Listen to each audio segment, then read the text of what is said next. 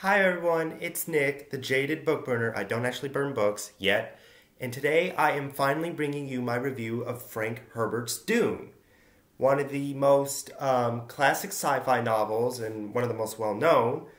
I read this as part of my New Year's resolution to read classic sci-fi novels because I was reading so many new ones. I wanted to know where all the originals came from.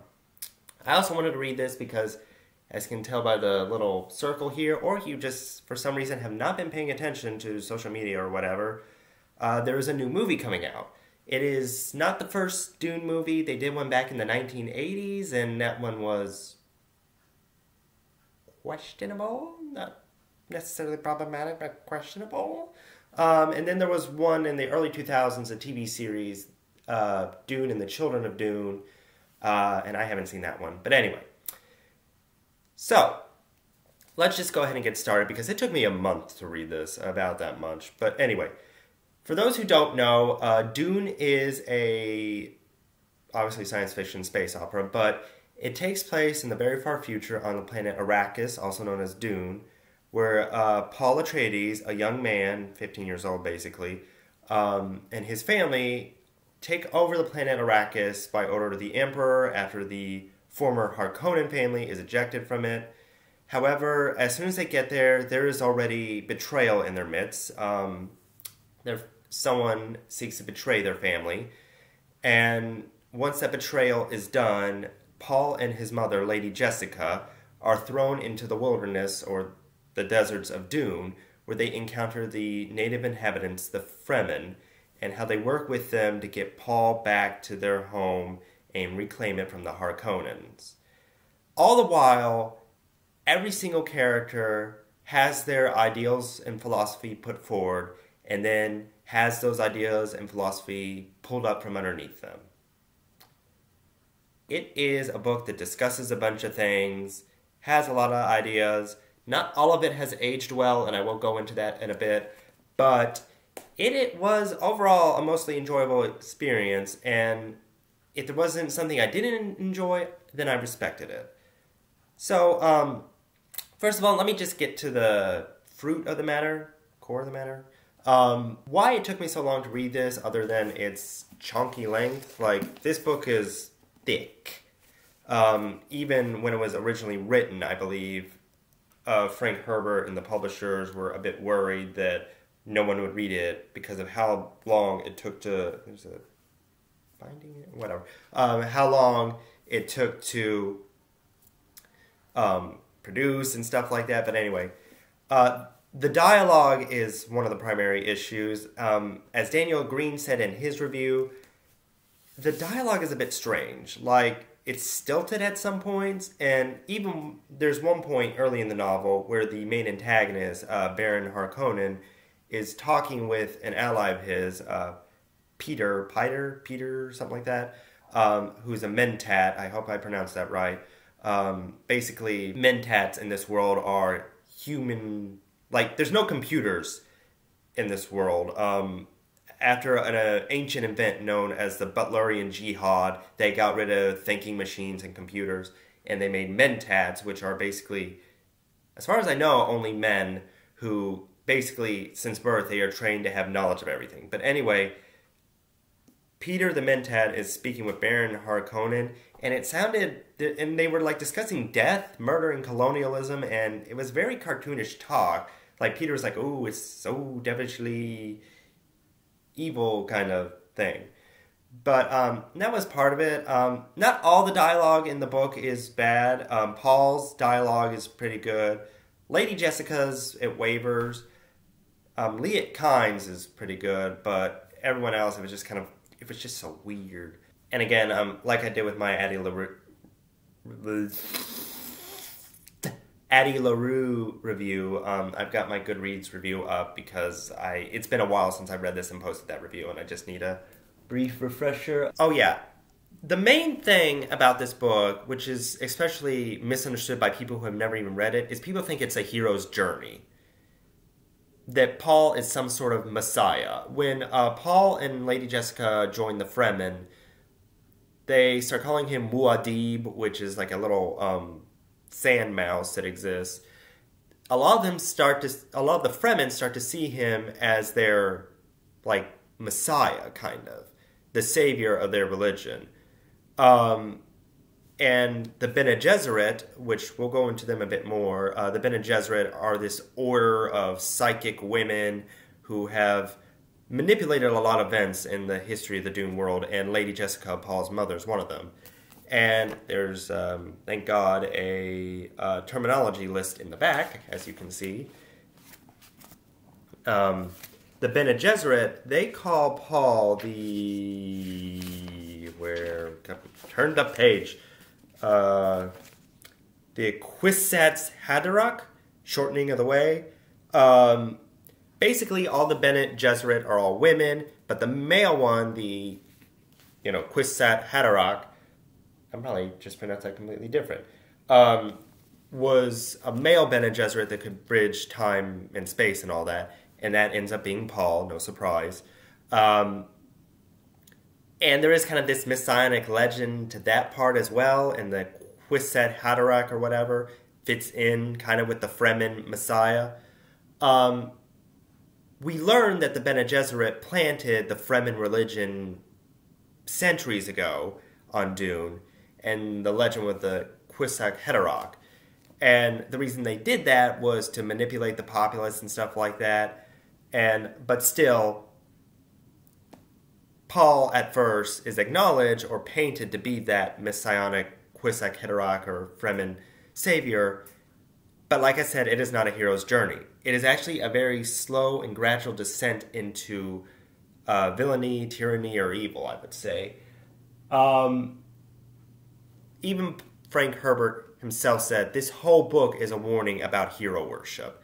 Like, Paul literally kind of manipulates the Fremen into doing things for him, and he doesn't treat them cruelly, but he does, like, change some of their cultural practices, which, again, I'll go and there's a lot I need to go into, but in a bit, but basically he does just kind of manipulate them via their religion. And the thing is, Lady Jessica, his mother, planned to manipulate the religion just so she could use it to control the Fremen, but it blows up in her face because she didn't want Paul to be an actual Messiah, maybe use the archetype of it to, get their way forward and back to regaining their home. But he does become the Messiah in a way and takes seriously the religious underpinnings of it, and it kind of blows up in her face. The whole point of Paul, actually, other than being not a true hero, is that he undoes all of the different characters' philosophies. Like, one of the other central philosophies of the book is, it's this argument between emotions and logic, which has been present since forever, and it's a bit gendered, but, where did you go, where'd you go, Cotton Eye Joe? Another character in the book is, Weapons Master Gurney. He's a very logical person, and he's often at odds with Lady Jessica, Paul's mother, because she's very emotional. Again, it's kind of gendered.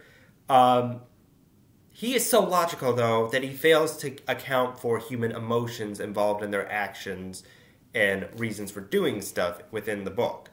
Because the Baron Harkonnen is very much driven by his emotions, even if he wouldn't admit it. And Paul is kind of an emotional kid, too. On the other hand, Lady Jessica is so emotional that right when the betrayer, Dr. Yue, he's literally about ready to crack under the pressure and guilt of what he's about to do, but she just tells him to relax and go away. So the argument of logic versus emotion is kind of turned on its head with Paul, and the story as well, because both Lady Jessica and Gurney completely just, fail by their own reasoning, but also because Paul is both a logical kid and an emotional kid. He's kind of like this almost equal balance. So, again, Paul undoes that completely. Like, the whole book is just based around people believing in a certain ideal, and then it falls apart. In fact, one of the most prominent scenes in the book is with Liet Kynes, I believe that's his name. He's the father of Chani, Paul's love interest, and he is the ecologist for the Atreides family, for the Empire on Arrakis, and I believe he is part Fremen as well as living among them. After the Atreides family gets attacked by the Harkonnens, Liet Kynes is thrown into the desert without a still suit, which still suits are these suits which, help people survive in the desert. And he starts hallucinating about his father, the previous ecologist. And one of the things, and this was a scene that shook me. One of the things that the hallucinations of Liet Kynes' father tells him is he keeps talking about the environment, about how people wish to terraform Arrakis and take it from a desert planet into this lush green planet with running water, or with more water. And then he tells Liet Kynes, right before he dies via the explosion of a spice mound, that him supporting Paul was the worst thing he could do. That making Paul into a hero was one of the worst things he could do. And that it is a terrible thing that will happen to the Fremen. That was both a turning point in the book and kind of the lights going off, saying this isn't a good thing. And the talks of the environment, and again, it's something that I had not seen in a sci-fi novel, even in modern sci-fi, is that Liet Kynes' father was talking about how we take for granted the environment in our worlds and how it affects not only the people, but also the culture, the military, the religion, stuff like that. The environment has an effect on people, where you live, what kind of environment, and people fail to realize that. Arrakis itself is almost a character within the book, and how it controls people in a way. Not only through the spice, which, for those who don't know, the spice called melange? Yeah, melange. Basically this super important spice that powers a whole bunch of things in the universe. But even the spice, the sand worms, they are almost characters or extension of the character of the planet Arrakis itself in Dune. And it's got everybody under this spell. So that was very interesting and almost apocalyptic in a way. And I mean apocalyptic not as in end of the world, but as in revelation-like, revealing-like. Little mini Greek lesson, apocalypse means just a reveal, Anyway, so the book just, it had so many things set up, then it just subverted them. And it talked about things that I did not even expect. But, like I said, some parts of this haven't aged well. And I have already gone over the dialogue, but now let me discuss the portrayal of women and then colonialism. The women in Dune are not terrible representations. It's not an outright misogynistic book, but again, like I said with the whole logic versus emotion argument, it's a bit gendered. Lady Jessica herself, represents the emotional part. That whole argument that men are more logical and women are more emotional, that. The one interesting thing about Dune is that if you do ever read it, at the beginning of each chapter, there are these little, I think these are called epigraphs, I'm not sure, but little bits of historical information clearly written after the events of Dune. They were written by the Princess Irulan, and she's the daughter of the Emperor, and at the end of the book, Paul takes her as a wife, a symbolic wife. He's still in love with Chani. And the fact that she's like the one that's chronicling this or narrating this is very interesting. Usually in books like this, it's usually a male narrator or author years later. She's a very omniscient person from those little tidbits. And she is a Bene Gesserit as well, like Lady Jessica. A lot of the women in this, except for Chani, are Bene Gesserits. And Lady Jessica herself was okay. she could certainly outsmart a lot of the men. Like, she outsmarted Stilgar, one of the Fremen men, who were a bit, like, not against her, but terrified of her Bene Gesserit abilities or mistrustful of her. She outsmarted Gurney. But she became very over-emotional at times. Again, the emotion thing. And she seemed like a very stereotyped motherly figure, you know, constantly worried over her son. Like, she's still very smart, and I think according to Brian Herbert, the son of Frank Herbert, Lady Jessica is based off Frank Herbert's wife. So I don't think Herbert meant it with a malicious interpretation, obviously. But, you know, Lady Jessica still feels like just, you know, she's not the worst female character, but she's not the best. Chani, who is Paul's Fremen lover, she was kind of there. She didn't have a lot going on for her. Like, she was certainly a motivational person for Paul, but she didn't really do so much. She was just kind of there. And then there is Alia, who is Paul's sister, who is born in the third act of the book. Lady Jessica discovers that she's pregnant with her, like, in like the middle-ish part of the book, and she's a bit dismayed because as a Bene Gesserit, she was supposed to give birth to a daughter to let her join the Bene Gesserit order, like mothers and daughters constantly join the Bene Gesserit order, and she didn't find out until later that she was pregnant with her. And then when her and Paul are a part of the Fremen group, she drinks the waters of life, which causes Alia, when she is born, not only to have the blue eyes that all the Fremen have, but to be very omniscient, she's way more mature, she can form coherent sentences more. Alia, though, was conceptually the most interesting character, or female character. Maybe she's also the most conceptually interesting character overall, but she was innocent yet calculating, and fun fact, in the original draft, Frank Herbert killed her off, but I think it was Joseph Campbell told him not to. Was it Joseph Campbell or John Campbell? So I'm glad he didn't kill her off. And then, finally, when it comes to the women of Dune, we have the Bene Gesserit.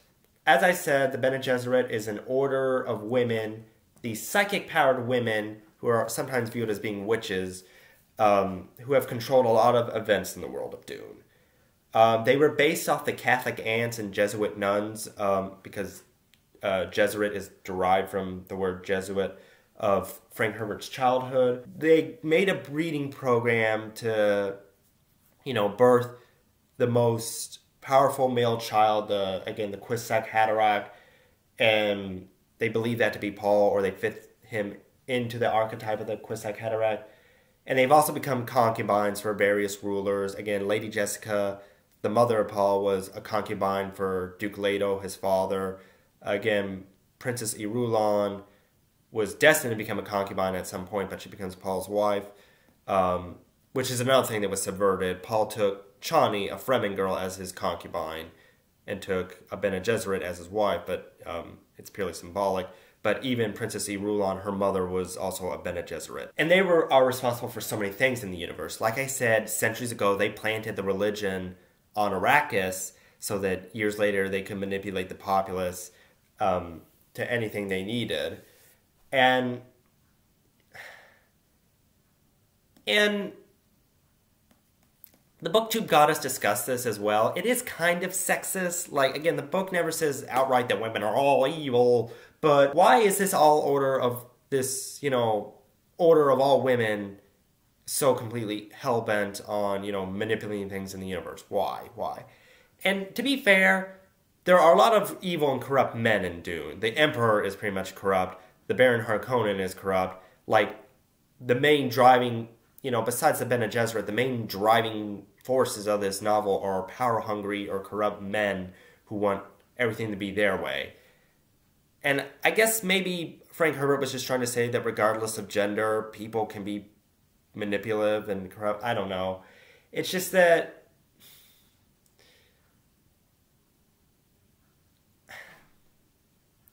again, I don't know what to think of the Bene Gesserit. They are a very interesting order of women, but why this whole order of women is just... And again, I'm not deriding this book as complete misogynistic diatribe. Again, it is a product of the 60s that doesn't excuse what it says. And I don't think Herbert saw himself as a misogynist or whatever. And I'm not saying you shouldn't read this book because of how the Bene Gesserit or other women are in it. Please read it just to get your own thoughts. But again, the Bene Gesserit, they make me scratch my head. I like them, but the reasons for them being kind of evil is maybe a touch sexist. I'm not sure. And finally, the colonial aspects of Dune. Dune is actually kind of self-aware about this part. I'm not saying that Frank Herbert was a secret, our woke king who knew about white supremacist, colonialist world, stuff like that, blah, blah, blah. Like, it's clear that the Empire, the Emperor, and the Baron Harkonnen did not treat the Fremen inhabitants very well. The Fremen who are indigenous to Arrakis. And it kind of said the Fremen had every right to hate, outsiders, off-worlds of the planet. Like, they had every right to distrust Paul and Lady Jessica initially. And it, again, didn't shy away from the Bene Gesserit manipulating the Fremen's religion to control them. And again, this goes back to Liet Kynes' death. Paul, an off-worlder, being their hero is not good for them. However, the noble savage stereotype, if you don't know what that is, the noble savage is a colonialist, imperialist, kind of racist archetype where the indigenous people are wild and unkempt and are primitive, but they're still a good people with a credo. I believe Thomas Jefferson used that to describe certain Native American groups. The noble savage archetype does kind of pop up now and again throughout this book. Their religion is viewed as regressive and superstitious, so therefore they're, savages in a sense. And even Chani, at one point, she's shown to be a strong and intellectual girl, but they say that's a product of her Fremen upbringing of not being, like Lady Jessica, kind of pampered, and just growing up in that harsh environment. It got close, but yet so far. This is a thought-provoking book. I do want to point that out. And I ultimately gave it 4 out of 5 stars. I don't know if I'll read the rest of the books in the series. You can read this standalone. You can. But again, I don't know. Like, there are parts of this that haven't aged well, but they're not terrible. And right now I'm reading The Moon is a Harsh Mistress by Robert Heinlein, and that has aged worse. Review of that coming soon when I get done. But Dune actually turned out to be not half bad. Again, still some problems with it. I would really recommend, if you want to see a book that, does have a good descent into villainy or evil, because there are so many books out there that are lacking that, and when a book does come around offering that, it kind of skips out. Looking at you, Girl Serpent Thorn. Sorry. But, again, not everything has aged well. The women in it are, it's not the worst, but it could have been better. Colonial aspects, again, got close, but just slipped up on that noble savage stuff. Again, there's never any outright racist descriptions or stuff going on in this, but when you notice it, you notice it. Again, the noble savage stuff. So I do recommend that you read Dune, not just because it's a classic, but just so you could also get your own thoughts of it, and also in case you want to see the movie coming out later this year, I believe, that you know what's going on and whatnot. So that is it for my review of Dune. I hope you enjoyed. If you liked what you see, hit subscribe, ring that bell, and thank you for watching. Hope so this book has not been burned. Who knows? I might burn another one later. Not serious, not serious.